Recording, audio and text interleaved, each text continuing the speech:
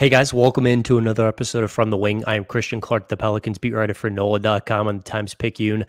We're about 2 weeks out from the NBA draft. So that means on today's show, we're going to talk Caitlin Clark and Angel Reese, Israel Palace. And I'm just kidding. We're going to talk about the NBA draft. We're going to do a little game at the end of the show where we just pick 3 prospects each who we would most want to see on this Pelicans roster. You know, just drafting for talent fit, just 3 guys we'd each want to add to the 2024-2025 Pelicans and, you know, just put next to Zion moving forward. But before we get to that, we're going to do some Lakers coaching stuff and some NBA Finals takes. The Celtics are up 2-0. There was a lot of twists and turns in this Lakers coaching search in the past few days. Thursday, Woj comes in and says the Lakers are targeting Dan Hurley, who has won 2 national championships in a row at Connecticut, to become the franchise's next coach and are preparing a massive long-term contract. And then on Monday, Woj says Dan Hurley's turned down the Lakers' 6-year, $70 million offer, and he's returning to UConn to chase a 3rd straight national title. I have a lot of thoughts on this sequence of events that's kind of inside baseball-y stuff, but what did you make of the Hurley 4-day saga there? So the weirdest part of it to me is not that they interviewed him, but the weird part was when everybody went from having no idea he was going to be a candidate to now everyone knows that there's this massive offer coming. And so that feels like publicly like leverage to go back to like why it doesn't benefit the Lakers at all, like to chase publicly a college coach. Like college coaches fail in the NBA all the time. And it's, oh, this massive deal. And then the massive deal comes up short of like people's expectations for what an NBA massive even looks like. This all feels really weird. And I hate the Lakers as much as anybody. I think I've shared it on here all the time. I feast on their doom, which is why I just couldn't believe that this was all happening. Cause like, this works for me. All of this being chaos and messy and like really like asking a bigger question about is LeBron going to leave is like, is that what this all actually is portraying, that LeBron's going to walk? And I just thought that served me and my joy too much. And so it can't possibly be true. And then I think the piece that I wasn't expecting from Woj's tweets on Hurley, I expected Hurley to re-up with UConn, but I was not prepared for him to say the actual contract offer that was turned down. I thought he was just going to like conveniently leave that out. And then we'd never actually be able to pin it on the Lakers that they made the offer to Hurley. And so like everybody gets out a little scot-free. Yeah. On one hand, I mean, 6 years, $70 million is an enormous amount of money to me and you. But with what has happened in the NBA coaching market in the last 18 months, it's high, but that's not the highest. You know, I mean, Windhorst was framing this as almost a lowball offer. And I mean, it kind of is if you're the Lakers and you're trying to get this guy whose stock has never been higher. You know, it seems like they could have gone a little bit higher. I mean, look, ultimately Hurley chose to go back to UConn for considerably less money than that. Let me just tell you my read on this situation. This is just informed thoughts, my opinion. This is not reporting or anything. Don't aggravate me. Yeah, we're not. Don't worry, we're not that big. There's so much buzz about JJ Redick to the Lakers, and JJ. It doesn't seem like he can make a move right now. He is working as a media member, covering the NBA Finals. He clearly does not want to take the focus away from the finals and make one of the stories, oh, JJ Redick is becoming head coach of the Lakers. And so we're in this weird period where there's kind of a lull. I think with a lot of franchises and the high-level NBA insiders, I think there are conversations of, well, who's out there? Who do you think would be good? Those conversations happen. And I wouldn't be surprised if it happened with the Lakers, you know, like the really powerful people there and Woj.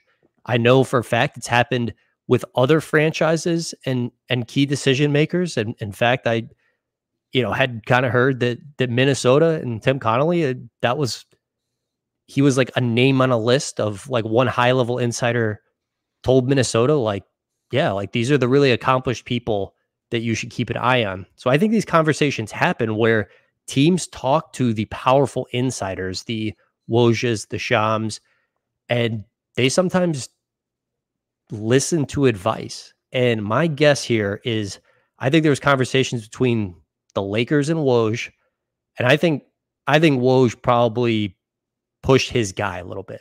Woj famously wrote a book about Dan Hurley's father. If you watch him go on TV, that book is in the background of his shots. It is a very good book.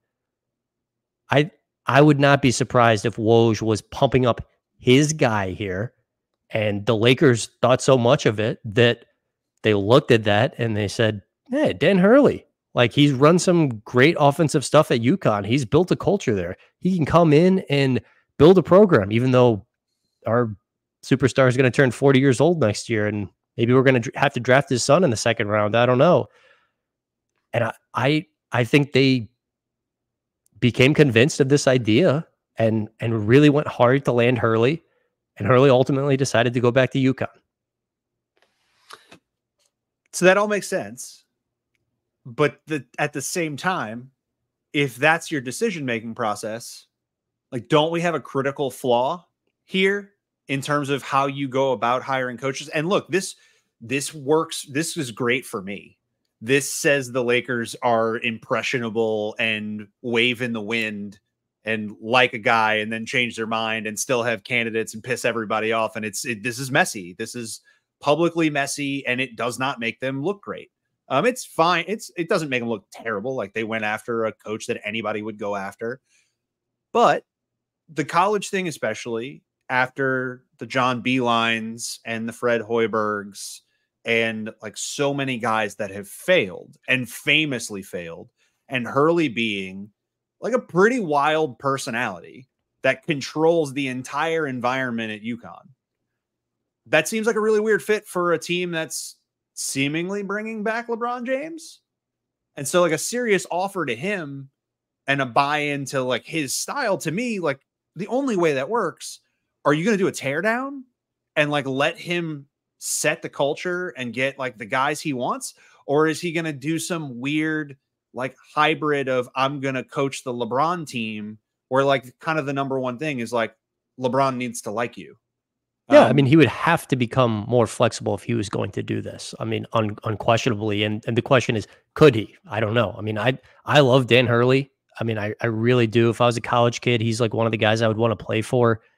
He also gets in verbal arguments with fans all the time. Like that does not scream temperament of an NBA coach. And in LA, maybe he could change, I mean, maybe he could change. But yeah, I mean, to my point earlier, my read on what happened here, and this is just my guess, I think Woj almost functioned as their search firm. A lot of these teams use search firms to find great candidates. The Pelicans did that when they hired David Griffin. Griff was one of the names the search firm turned back. So was Trajan Langdon, by the way. They interviewed both of those guys.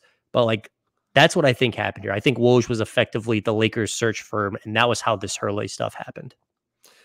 I mean, the Shams tweet about it, like pumping up that it's JJ's to lose, essentially.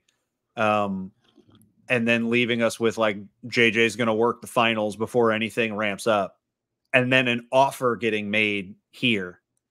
Like now I'm just waiting for like the wildest outcomes possible to be the end game here. Like Vince Goodwill is saying today, like maybe JJ wouldn't want to do this.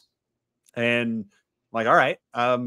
Look, they didn't even get to a point of offering JJ. It sounds like they had a conversation. There hasn't been like a formal interview per se. Maybe we're parsing words there, but he's like holding off that stuff until after the finals. In the meantime, James Borrego had 2 in-person interviews and is the deepest into this process of anybody. And is in Cleveland this week talking to the Cavaliers about their head coaching job, and appears to be an extremely serious candidate for that job. James Borrego is a guy who did a lot of great, I don't want to say a lot of great work. He did some good work in Charlotte with a guard heavy offense. What the Cavaliers have, two lead guards. Yeah. So now I'm just waiting for like the greatest outcome since all this is going my favor and it's all making the Lakers look like impressionable and messy and like maybe a little cheap. Now I need them to like, really go off the map. And I need Trajan to like fire or trade Monty Williams and Monty Williams to go coach the Lakers. That's what I need. That's if this is going to be fan service specifically for me, give AD the coach he always wanted. Give him Monty back. 2025 unprotected first with Monty Williams' contract to get off it. Do you have to salary dump Monty Williams? Oh, can we do a temperature check on 2025 pick right now? Oh, yeah. I'm sorry. The Pelicans own the 2025. Yeah. Oh, I'm talking about Lakers. Okay. Yeah. Go ahead. Let's can we do a temperature check on the 2025 pick we just deferred into, because right now on the table is a coachless Lakers team that just had an incredibly healthy season that relies on a very, very old player whose game has unquestionably altered and is limited now in ways like he's on a little bit of a diet in terms of when he can push the ball and when he can attack and all that.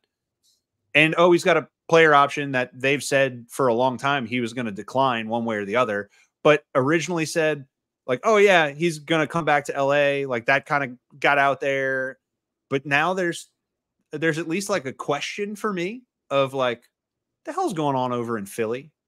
And like, you're on this. I don't see it as much just because LeBron, his whole life is in LA. He still has one of his sons in high school. I know. I mean, you got to like imagine the sell to your wife of, well, yeah, I've won all these rings and I've accomplished all of this, but like, let's try to get one more and move to cold Philly, harsh Philly.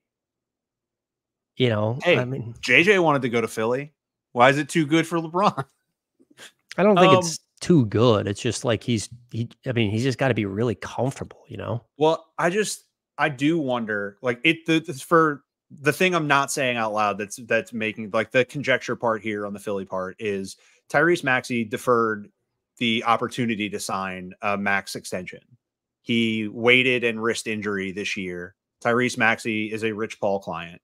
And the curiosity there is like Daryl Morey just got like lambasted all year by James Harden for being a liar and untrustworthy person who ran James Harden out of town. Now Tyrese Maxey has this like implicit trust with Daryl Morey immediately after that. And there's this giant cap hold there. And the NBA conjecture for the most part for the last 3 months has been that that's for Paul George. But at the same time, the Clippers' best outcome, the best reasonable outcome for the Clippers is to max him out and keep him. So if that happens, I mean, I can't rule out that LeBron would chase one last title in the East with that team when he is exactly the thing that they need. And they are that close to the top of the East, and it's the East and not the West. So I don't know anything. I'm not reporting anything. I'm not a reporter. I'm not the reporter on this show. It's just weird to me that Maxey like risked this and that Rich Paul let him risk it to give them that cap hold just for like, oh, we're going to go try to court some guys. The last thing I'll say about all of this is, I mean, obviously the Western Conference is much, much more difficult than the Eastern Conference. But like with James Borrego, for instance, I honestly feel like that could be a factor in his decision of it's just easier to go East than West. I mean, it's way easier to make the playoffs if you got, I mean, clearly that Cavs roster has some talent. The Lakers roster has some talent. It's just so much easier in the East. Like, what is that Pacers team in the Western Conference this year? Where do they finish? How are we feeling about them? Is it way different than what we're feeling about them now? Quite possibly. It's just you're playing the video game on, a different level, a much easier level in the Eastern Conference than the Western Conference, and I do think that's like will be a factor for potentially in this Borrego thing. Not that he's like the Lakers have offered him. They've had a lot of time to do that and they haven't yet, but I think that matters. Just how much easier the East is. To the original question I was trying to like come back to, The 2025 Lakers pick. Do you feel better about it today than you did a week ago? Yeah, I guess. I mean, I just can't see LeBron leaving. I mean, his body has got to just break down, for me to feel really good about it. He's got the secret codes. I mean, look, it's not even his body breaking down. Like, they just had an incredibly healthy season. AD never has those, like not in the way he did last year. It's too early too. Like they're gonna have 3 picks effectively to work with at this NBA draft, and Pelinka has indicated we kind of kept our powder dry to like try to make a big move this summer. And LeBron, he's not a top 5 player anymore. He's still very good. AD is very good. He's not one of the best 2 bigs or anything like that. But like if they got a DeJounte Murray, I would feel better about them. I would. I mean, I think that's reasonably speaking the only deal that they could make for what they're sending out. So, and I don't like, I'm just going to continue to affirm the fact that I'm not a Murray fan. I like competitor and contract number and the fact that he is somewhat of a point guard who is large and has at least in the past been a good defender. But other than that, I don't value him that much. Like if you have to send out, like what they have to send out, just so that folks are clear, if they're going to bring back like 20 mil or more, then somebody's got to value D'Lo. They need to want D'Lo and think those picks are, and the picks are worth something. But yeah, I think that's the move that's on the table for them if they want it. And all this other stuff, like they've put out all this stuff about like, oh, they'd be a Mitchell player. Maybe they'd be a Garland player because clutch, like all this stuff. And none of that seems reasonable. If you ask yourself, if you're the other team, would I take this offer? No, you would just let them die on the vine. And that kind of leaves them with Murray. Yeah. I mean, I guess I don't feel fantastic or anything because I've seen the Lakers repeatedly be incompetent and they're still okay. I mean, there's such a high margin for error, generally speaking, in LA because of that. People just want to live in LA and play for the Lakers factor. It just saves them a little bit over and over. Not that they're going to be a contender or anything next year, but they're just not a normal franchise. It's like a trust fund kid. It's like their mistakes don't count the same as your mistakes. And yet they don't have a coach. And they're also hypothesizing, like the fans are starting to talk about, should Frank Vogel come back? Yeah. Love that. All right. Let's talk about the NBA Finals. Boston Celtics are up 2-0. The Mavericks really struggling to score in the series. 89 points in game 1, 98 points in game 2. Dallas had a golden opportunity to even this thing in game 2. Boston did not shoot the ball very well. Tatum, really rough shooting night. They were not able to do it. Boston just looks like the better team. And Porzingis is now questionable for game 3 with the tendon thing. We'll see, that could potentially impact things, but Boston heavy favorite, obviously right now, 2-0 as the series shifts back to Dallas. What have your impressions been of this series so far? That I would like a game to get closer than this. There are 2 finals going on right now. The NHL finals are also happening, and they're the same series. The same thing is happening. The overachieving team that just wiped the floor with everybody is playing against the team full of juggernaut athletes positionally, and they're both getting waxed and the games aren't close. I didn't expect to be super entertained in Boston because if they're going to lose, they're not going to come out the gate that stacked with talent and get like beat up in Boston, like in the Garden. That's not going to happen. So I'm looking straight to game 2 and I'm like, okay, the question mark with Porzingis is always like, well, he might get hurt at some point, but the Celtics are still incredible at every position in ways that the Mavs aren't. And I don't really want to hear like the nonsense about like, oh, if this role player can play, like Peyton Pritchard's not going to keep playing. It's the beginning of a series. Teams do this in the beginning of every series. They try to see how deep they can go in their bench. Can I go to this 10th guy? Can I go to this 9th guy? By game 3 and game 4, if it starts to get close, if there is a Mavs win, these rotations will go down. And when Pritchard was out there, he was getting attacked. Like that stuff will not continue. The big question mark here for Dallas is like, can you play Jaden Hardy at all? Like, probably not. So you have Hardaway there that hasn't been the greatest player this year. I don't know how you play. I don't know how you don't lean into minutes with him and not put Hardy out there ever, and just like start trimming it down now, because it has not looked good. Kyrie's been very, very bad. PJ has not, shocker. PJ has not been super PJ, scoring 20 points a game. They're just kind of running out of gas. Lively has looked like a rookie worked in the first 2 games of the series. Lively, was fantastic all throughout the Western Conference side of the bracket and has looked like the 20-year-old kid that he is so far in this series. I mean, was it 5 fouls in a single quarter? Like he got like 3 or 4 fouls in like rapid succession and was nearly fouled out of a game just trying to deal with Porzingis. Porzingis has been incredible. I mean, he was so good in game 1. How many plays have there been in the first 2 games where Porzingis gets a small switched onto him around the free throw line and just makes that contested jumper over the smaller guy, and it feels backbreaking? Like, there were so many of those in game 1 where I'm like, man, that hurts so much. I mean, that's the type of shot he repeatedly made that just kind of takes your will away. So the Mavs can win games against the Celtics, but they need the games to be close. If the game gets close, like what we have not seen yet through 2 games is the bad decision maker closers play against the good decision maker, tough shot making closers. There's been no close, and that's the game that the Mavs need for this to get interesting. Now we're going to Dallas, so we have at least a shot that this is going to happen. But like, Dallas is also just outmanned.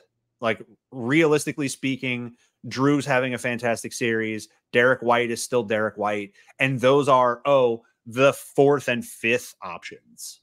Like, it's just a little crazy right now. And it's hard for them. The closest we've seen it get, Luka has that crazy run in game 1 in 3rd quarter to cut it to 8. And like, that was the one entertaining window of this whole thing. And for the Celtics in this entire playoffs, like, they just have not had to be challenged yet. And now, like, look, Porzingis is hurt. He may not play in game 3, but salute to the never aging or backwards aging Al Horford, because they're only here and in this position because they were able to bank on a guy whose career should be ending right now, that I feel like I have been watching play my entire life, like back to the Joakim Noah and Florida days. Like, his Florida teammate is coaching the Pelicans. Like, this guy should not, he both looks the same age as he did when he came into the league, and he somehow, after I watched his $100 million body fail him, he just takes like a respite year in OKC and he's entirely revived. He's just back. And they relied on him all year, and they pivoted nightly, and especially in back-to-backs between him and Porzingis, and then Kornet's just like the 3rd big floating in there. And yeah, he's just the same Al Horford for the last 3 years that he wasn't for a little bit, but was the entire time before that. He's the guy that's not going to get talked about enough because Boston's so good, that like, he is a linchpin of how successful this year was. Yes. And one of my takeaways watching this playoffs, and this is a takeaway watching playoffs in the previous years, 5 out's a cheat code. It is. When you can go Porzingis and even Horford to a degree, there's just so much room for everyone else. It just makes life so much easier on all your other players. Dallas, can do that, but also with Lively in there, it's a little bit different because you have Luka, who's one of the greatest pick and roll players ever, and a lob threat to Lively, and that's just like so dynamic. But 5 out is a cheat code, and it's something I just keep coming back to for the Pelicans. It's like, I would just love to see Zion in a 5 out attack. It's really tough to make that work. But I would love to see Zion and the Pels operate in 5-out spacing. And by the way, I know Zion can score a lot and efficiently when he has a plotting center. I've watched all the games. I'm just saying, I think he could get into a better rhythm and it'd be easier. I mean, I think he would look way better playing in that environment, and it's not easy to find that guy. But the Celtics have, Brad Stevens has made just some grand slam trades in his time since transitioning from coach to the front office. I mean, Derek White trade was ridiculous. The Porzingis trade, identifying him after actually a pretty good year in Washington, sending out Marcus Smart in that 3-team deal. I went back and read some of the reaction to that deal. I was like, people were not high on it at the time. Zach Lowe, one of the smartest people doing this, who knows the Celtics very well, was like, Marcus Smart was the team's best passer, and they need that connection. And he felt like the team's heart and soul, emotional leader. And he wasn't alone. A lot of people were really lukewarm on this. I mean, probably even us, right? I mean, I think we talked about Porzingis last year and we didn't love it. And I look at it now, I'm like, this is why the Celtics are the Celtics. They can just identify these guys who are like, if we bring him into our environment, he'll look way better. It's not just that though. Like the thing that the concern with Porzingis, and I've said it a couple times because it's just happened, is he always gets hurt. And you had a guy that was deemed a unicorn in New York that then that whole max concept was abandoned. We get to Dallas, and Dallas is just, we all thought it should work and would work. We thought that was the good bet. And Dallas was a nightmare. Like, he was not happy. Him and Luka was not a thing that he seemingly wanted to do. Yeah. And it's crazy to think about now. Like, how is it possible that you guys did not work? Because you should have been the version of this that was impossible to stop. And instead, that flames out horrifically. And he goes to Washington for like Spencer Dinwiddie. And yeah. He goes to Washington. Washington doesn't matter. They're a bad team. There's no pressure on him whatsoever. And Brad Beal is like on his way out. And Porzingis has a nice year and is relatively healthy and hasn't been in several years. So it's like, oh, Porzingis got healthy, but we don't think he's going to be healthy. Like He just was this one time. And Boston has like what they have again going into this offseason. They have this immaculate roster where they can insulate him from that. On back-to-backs, Al Horford can just play and be starting center, and Cornette can be the backup, and he can take a night off. Yeah, exactly. Not only was it a great buy low, but they had the insurance policy. They had the necessary insurance policy to make this look really good too. And Al Horford, I think that's a really good point. I also think too, it's like, when you just have a lot of past success, like the Celtics can go to these guys, and Drew Holiday will accept his role. Like Drew Holiday is just that type of guy. He can fit in any locker room. He gets along with everybody. But like the Celtics can go to Porzingis, like, dude, we've been to the finals with our core.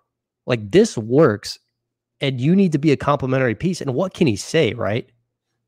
Luka is a great, great player, but the Mavs didn't really have that success with Luka to point to. It's like, what can Porzingis say? It's like, yes, this it's proven to work. So you have to accept your role. And I think we've talked about that with the Pelicans. It's like with the Zion stuff, it's not like they could go to him in 2019 and be like, hey, look, we have a 10-year track record of doing things the right way. I think that stuff does matter. A history of doing things the right way and success to sell players and get them to buy in. Yeah, that's also like, that's going to be like small market versus large market versus historic market. Like there's history there, and you could sell it before it happened with this core that like, hey, we know how to do this right. Like, we have a reputation here, and that, like, I hate this part of the NBA conversations, but this is how people around the league talk about all these franchises. Like, we're never going to stop saying that the Miami Heat can just like cobble some stuff together and go back to the finals. We're never going to stop saying that the Spurs could like land a player and get to the Western Conference Finals early with Wemby because Pop is a legend. We're never going to stop doing that. We're never going to stop believing that Golden State can like trade their way out of one thing and Steph can be right back, because it's like what we saw before, even though we saw basically every 30 plus former All-Star flame out in playoffs this year or not get there. So interesting crossroads we're at right now. I think the biggest part of that bet too with Boston, like it's such a weird confluence of issues because they gave up on having like the lead guard and just continuously challenged Jason Tatum and Jaylen Brown to have more responsibility. They add in Derek White. Like Derek White was not this like crazy person, like this crazy thing to see. I think a lot of people would have liked to have him, and it worked out immensely there because like he's hyper glue. And now he's like my least favorite dude for people to comp draft prospects to.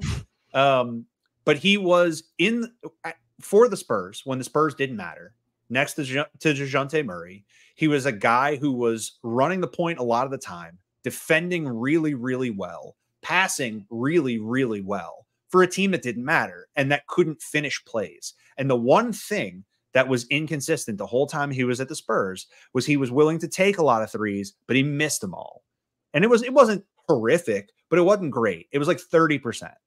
And so the question was like, man, if that could ever get righted or like, and there's a simple bet there. Like, are the Spurs bad? And if he's around better players, like, what does that do? Well, guess what, guys?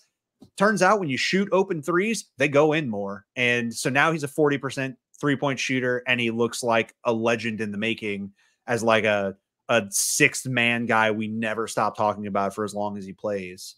So yeah, it just, everything worked out. Like even for Drew, hey, no, we don't need you to be the point guard. We need you to shoot better too. And he does. Like Milwaukee was bailing on that asset.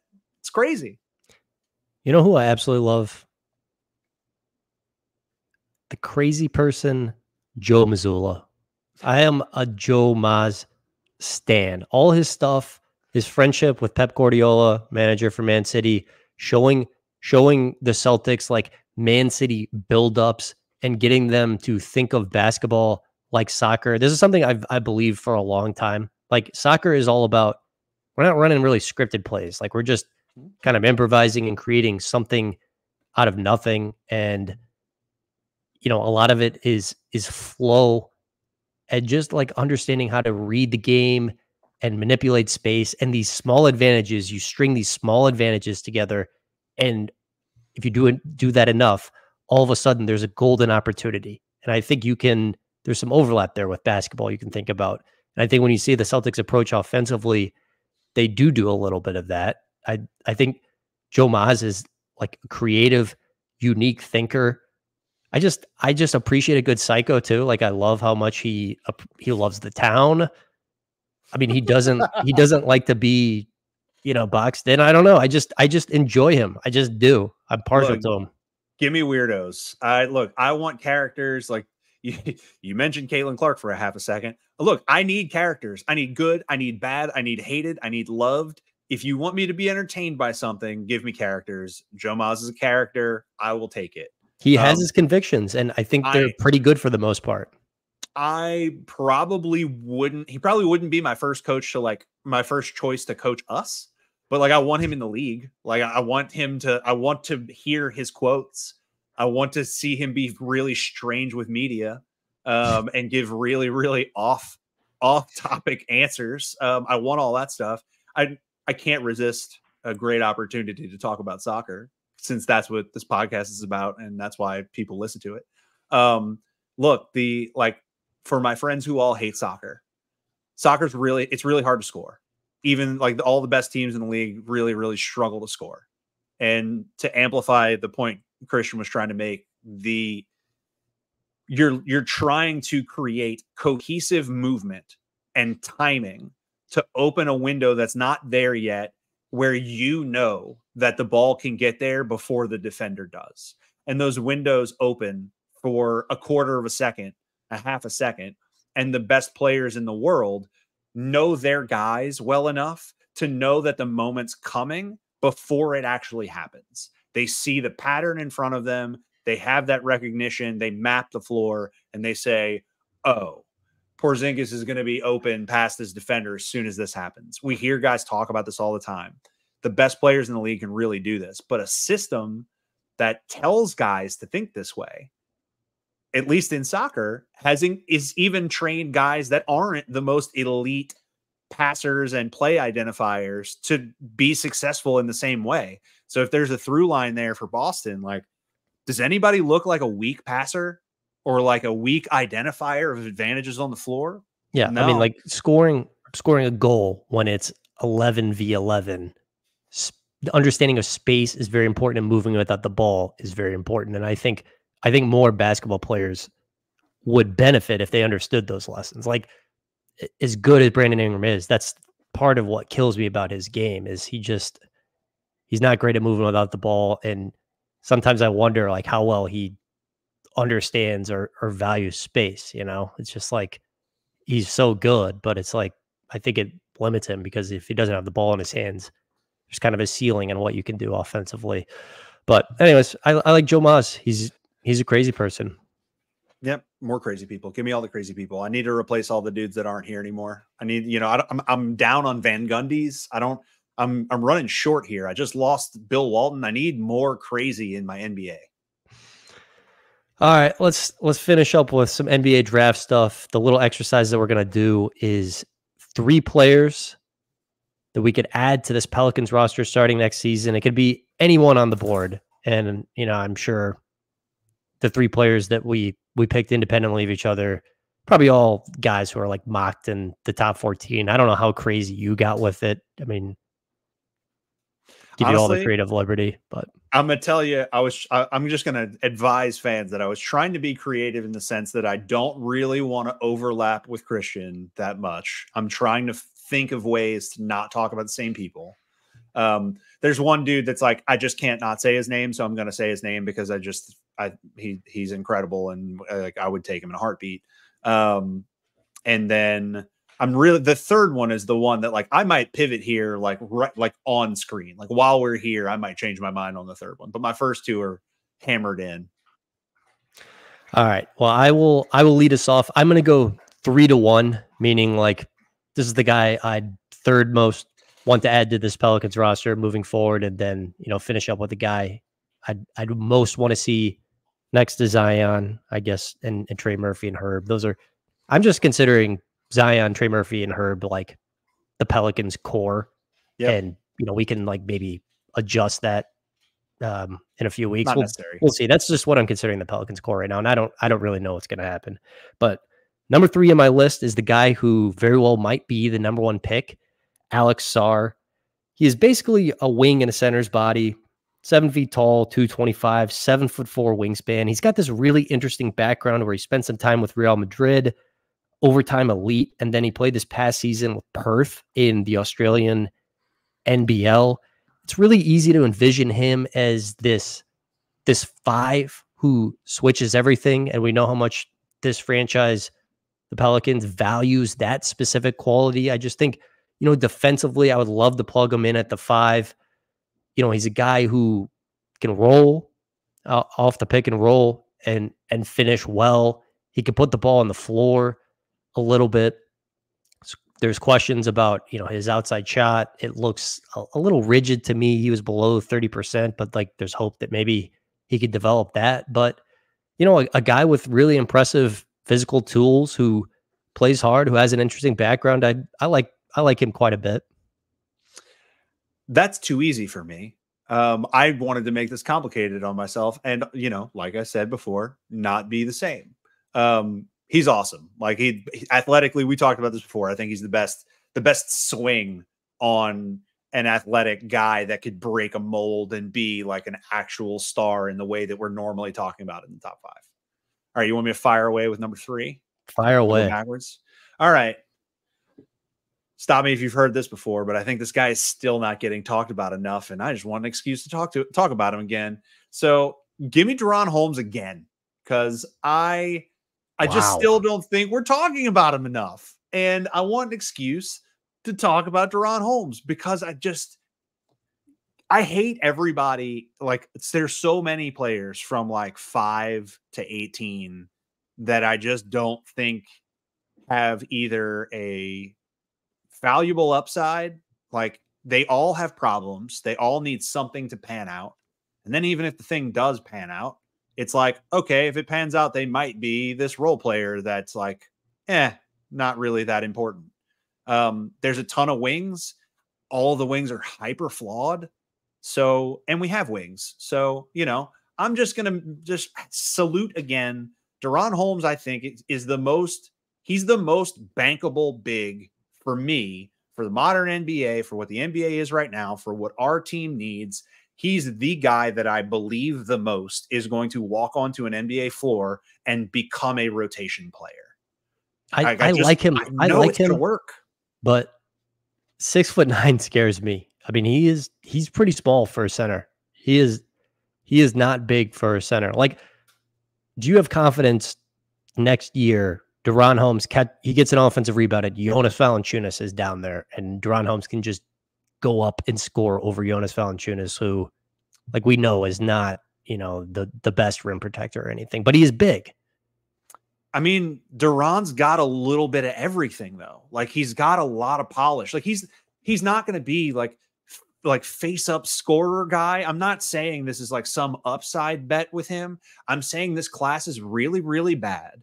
And I'm really, really confident that that guy knows how to play basketball on both ends. And the question mark coming into this year that you wanted to see him add was shooting. And he did that pretty damn well. So I do not see an actual flaw in his basketball game. We can debate the ceiling all day. I think a lot of these guys are going to fail. Like, I know everybody's saying this thing, classes are bad and we're going to miss, and some guys are going to be great. I don't think that the guys we're going to miss on are going to be like all-stars. That's not what these guys are. There are not guys with that requisite talent level. So if I'm looking at stuff, like, I just like this guy a lot. I just think he's really, really good at basketball. I think he does a little bit of everything. He may very well always be a backup center. But hey, the Celtics have Al Horford, and I'll take one. Okay. All right. Number 2 on my list is a guy I know you like quite a bit. I'm curious if you have him on your list as well. Nikola Topic, Serbian, big ball handler, 6'7", 6'5" wingspan. He has a partially torn ACL, so it seems like there's a pretty good chance he's going to miss, a significant chunk of this upcoming season. I just believe in him when I turn on the tape. I mean, I think he's got an ability to just get by people. I think there's a lot of craft as a finisher inside. He has not shot the 3-ball exceptionally well, but very good free throw shooter. Like, tell me about that free throw rate. Yeah, high 80s as a free throw shooter, which, gives you some hope. I see shades. Trust me, I'm not saying he's going to become this guy, but I see shades of Shai Gilgeous-Alexander, just in terms of a huge guy who gets by people, but is not like you would consider this burner in terms of his speed, and then just craft around the rim of, I understand timing. I understand angles. I understand how to decelerate and take these funky steps to free myself up and use my size to finish around the rim. I'm just betting on huge guy who can handle the ball and reads the floor pretty well. So how do I do this? Because I want to talk about him, but I want to wait and talk about him because I have a number 2. So I'm just going to say, he looks like a pro. He looks like a real pro. He's been a pro since he was like 16. He's a huge point guard. But I'm going to jump to my 2. I think that's a great pick. I think that's a great pick at number 2.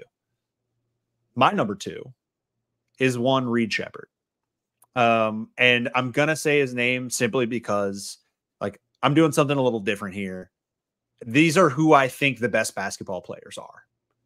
I think Reed Sheppard is the best basketball player available in the first round. I think he knows exactly what he is. I think he is great at the things he is great at, and he is NBA great at the things he is great at. He's a point of attack defender that can truly obliterate the net. Like, can torch the net, the rim, the backboard, and the whole floor when he shoots.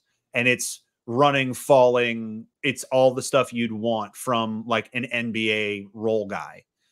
Now, the only debate with him and why he's not going number 1 overall, he's short. He's really short.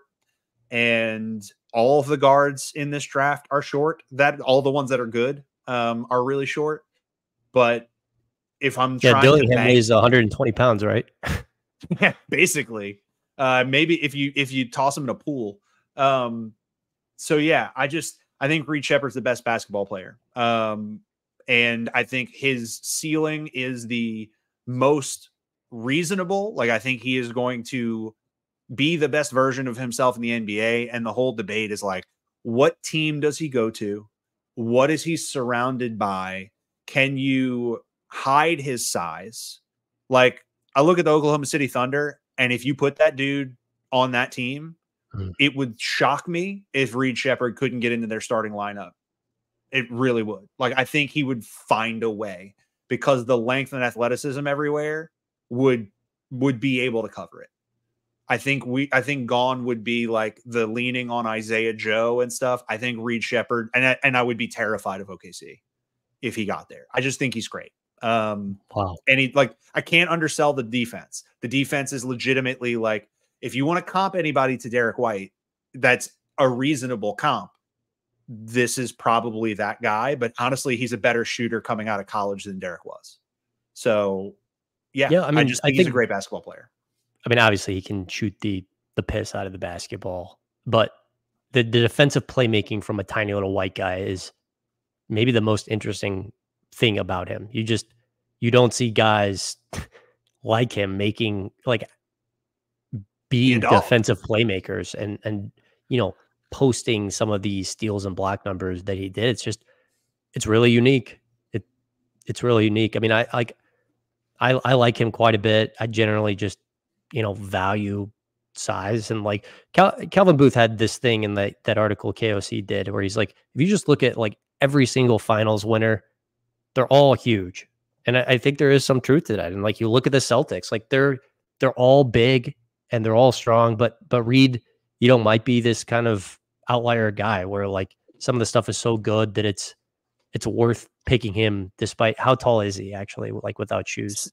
I think he's 6'1" without. I think him and Dillingham were both 6'1" without shoes, 6'3" in shoes, and he doesn't have a plus wingspan either. Like, one thing Bronny James had going for him is he has like a 6'7" wingspan, and that would be helpful. But the guy who made the plays on tape was the Sheppard kid.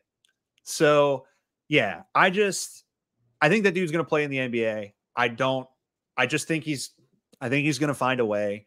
I think, again, this is more a commentary on what I believe this class is and what I think, like how good I think they are, how reasonable expectations for their ceilings are.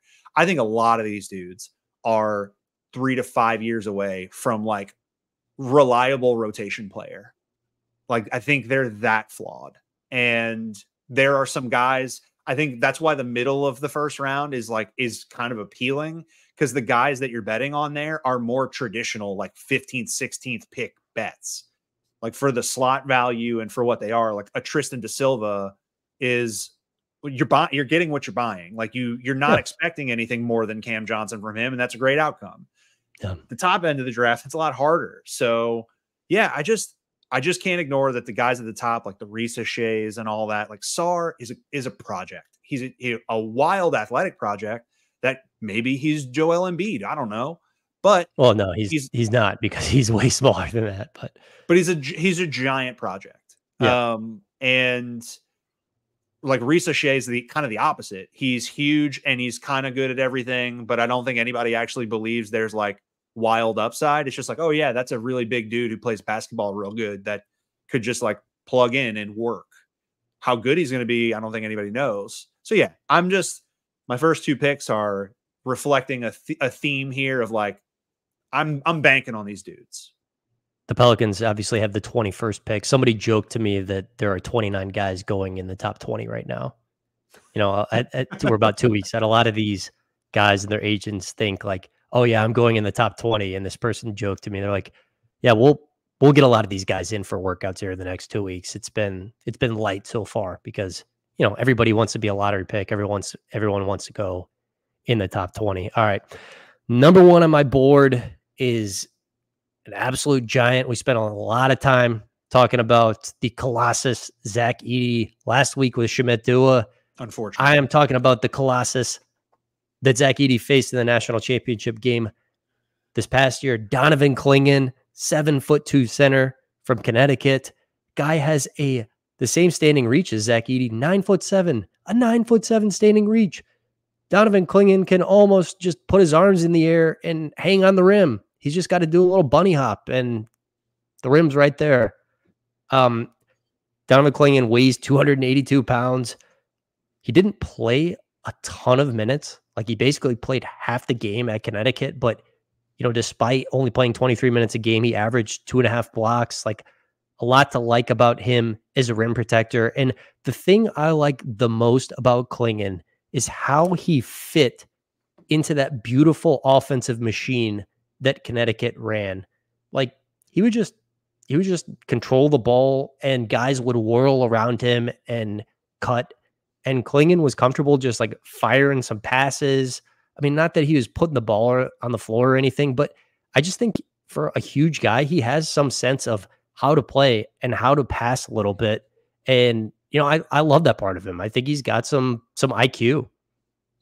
yeah. The bet with Clingan, like, he's not the fastest guy in the world, but you can have similar conversations to the ones that I was, throwing out against about Edey in terms of pace and everything. Like, you can have those conversations about like, what is the ceiling really? But he's a giant with the giant wingspan you called out, and his role increased as the year went on, and you saw him doing more, and he was successful at everything they asked him to do. So it's like you're betting on the fact that I'm going to change this guy's role some more. I'm going to keep asking him to do more, and he's going to keep doing well with it. And if that's the case, then you're talking about a behemoth shot blocker that's like playmaking, if that works out.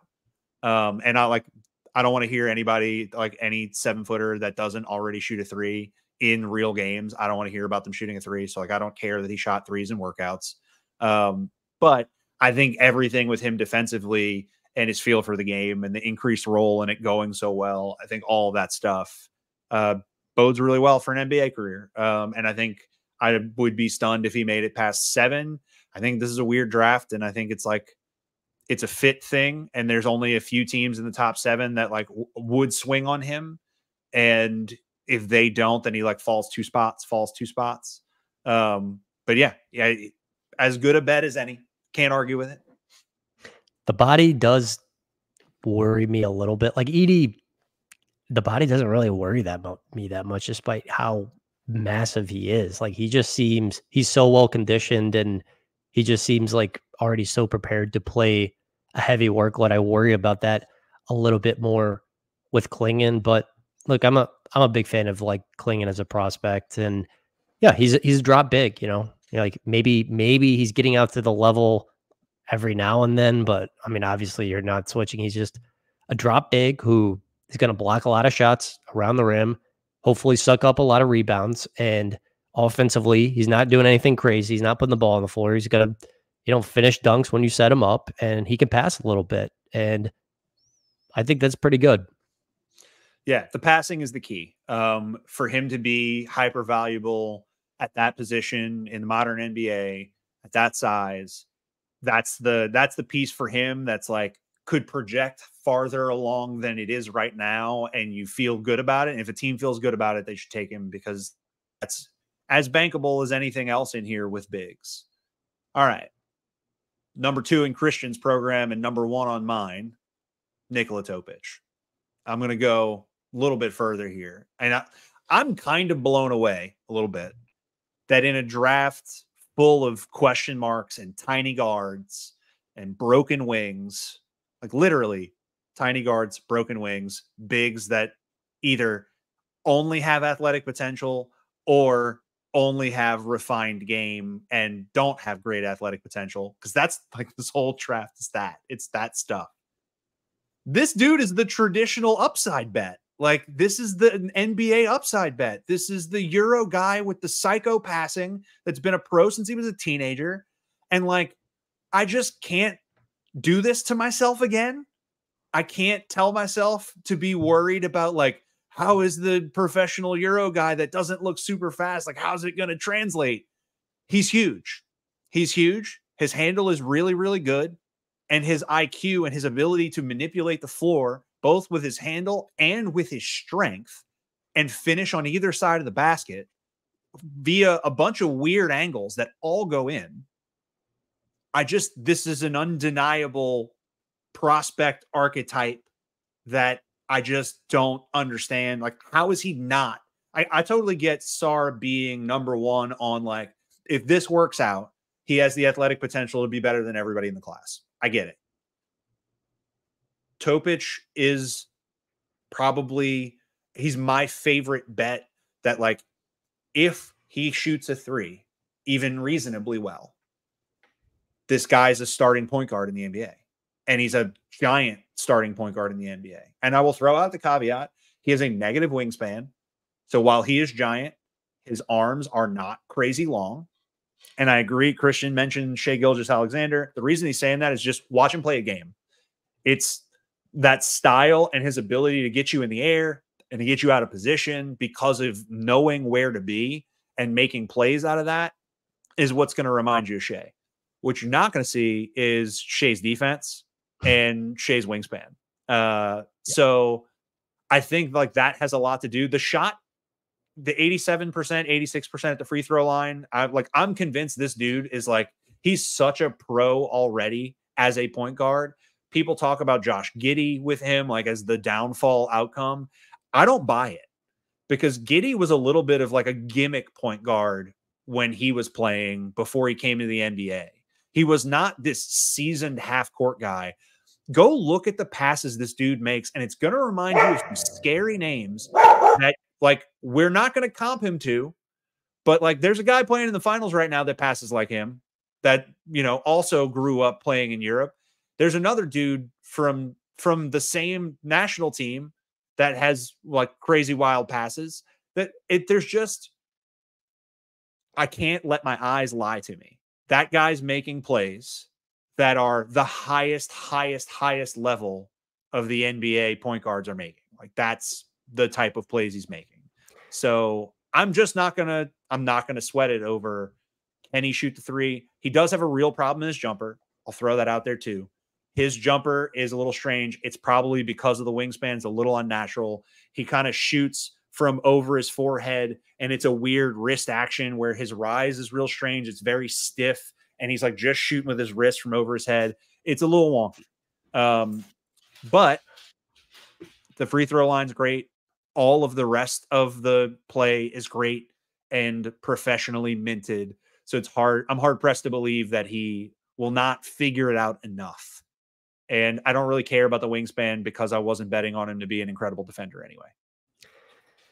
We're about 2 weeks out from the draft. It's just been really quiet the past few weeks. I think things are about to heat up. You should hear more, about Ingram rumors. Should hear more about guys who've come in and worked out for the Pelicans. I think they've got a lot of workout scheduled the next 2 weeks. Zach Edey is one of those guys on the docket. The Pelicans have a lot to do, and I think this is a really just interesting point for David Griffin, because he's going to probably have to change this roster, right? Like this, you can't really, I guess you could run it back, but like it seems unlikely that they're going to run it back. They very well could change out a core piece. And he lost, some people he really relied on in Trajan Langdon and Michael Blackstone, who both left for Detroit. So, David Griffin's got a lot of important decisions to make. I think they're working on like making a hire in the front office right now, specifically someone who can work cap and strategy. If Borrego leaves, I mean, they're going to have to add a coach. So there's a lot that needs to be done. And some of the people who helped Griff get that stuff done are gone now. So I think the Pelicans, this is a critical few weeks for the team and Griff. I don't know if you can validate this at all, but I found a website that tracks workouts, and I think the list for us so far, that, and I know there's been a lot of guys that have like reportedly gotten second half of the first round promises and are like not taking, like Deron Holmes is not working out for people. And that one's weird because like, okay, who promised him what? Did the Nuggets promise him like Zeke Najee's role? And that's why he's cool with this. Like, he's just like gonna go play for a contender. Like I don't know what promise it needed to be to like not take workouts in the upper 20s and teens. Unless maybe he got a promise in the teens. Who knows? But the names were Edie. Schmidt mentioned Mogbo, and Mogbo was one of the names on the list. Nick Cross from Tulane. Jalen Tyson, who's he's from Cal. He's a big guard who can score, but he's really slow. And so like that's one of the other things I've learned not to let myself do anymore is like guys that can score as a guard in the college level that are not fast, that are not like that have an athletic issue, I worry about. And the other name was Tyler Smith, the Ignite guy we touched on that should be like is a question mark guy around the 21 pick. So those are the names that are out there online. I don't know how, like, what level of veracity there is to that. We know Edie, he's one that like got reported, but I think we know he's not scheduled for a while. So does that sound right? Is that right? Is that website like full of it? I don't know, honestly. I mean, I really haven't talked that many specific names. I mean, all I've heard is they haven't hosted that many of them, and it's going to pick up. And ED is one of those guys who's coming in. I think a couple of people have put that out, but I'm curious what they do. I mean, one of the things that they've, I've kind of heard is, I mean, look, they could go up. Like the Pelicans have optionality with good players who might be moved in future picks, but it's a very real possibility as well that if a guy they don't like at 21, they just go back and recoup some second round draft capital too, because the Pelicans right now do not have a second round pick until 2030. That is mostly due to the Devontae Graham trade. They did attach 4 second round picks to get off Devontae's contract at the 2023 trade deadline. They owe 4 second round picks to the Spurs. So I think that's at least a possibility too of, we don't love anybody at 21. Let's go back and get a future second or something like that. Yeah, if the guards and Ware and Holmes are all like gone by 21, I really wouldn't want to make any of those bets if I'm them. So like I would feel a lot better about like going back a handful of picks and taking like the same level of dude that's just like my flavor and getting the seconds because we ain't got none for a long time. Now, I hate seconds and don't care about them at all. And don't think they're like worth talking about near as much as people talk about them, but we don't have any for a long time. So getting some back and moving back and taking a guy that you're just as happy with at 21 as you are at 28 or 29, like totally makes sense. My favorite Pelican was taken 35th. 35th. Herb Jones. Oh, I'm never going to remember. You're never going to get me to remember like the number of picks unless a dude went like top 5. Never going to remember. All right, Adam. We will convene next week. Some more draft stuff.